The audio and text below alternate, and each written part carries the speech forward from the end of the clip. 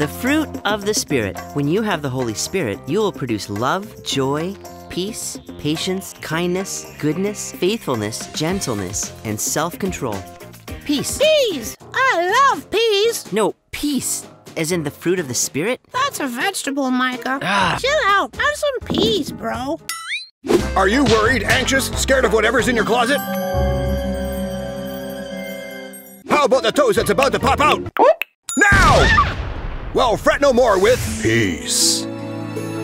Peas? Peace! The truth and knowledge that God is in control over everything will help you overcome the fears of the world, which include toast!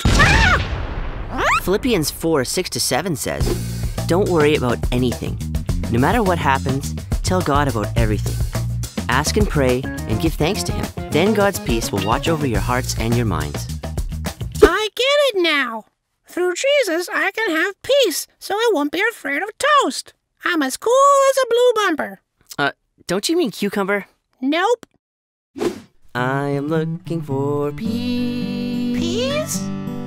What I really want is peace. Pulleys? Oh, won't you listen to my pleas?